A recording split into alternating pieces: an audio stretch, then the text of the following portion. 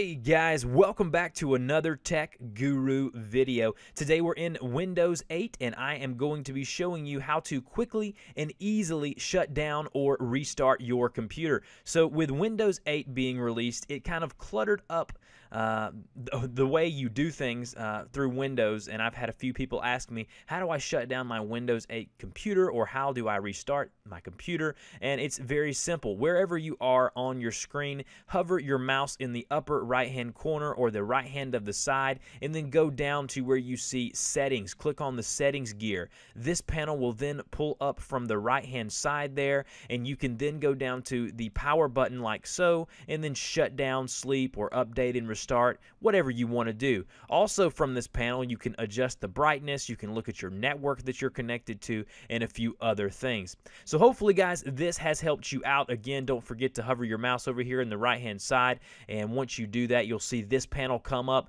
Click the gear icon, go down to power, and then go to shut down, just like so.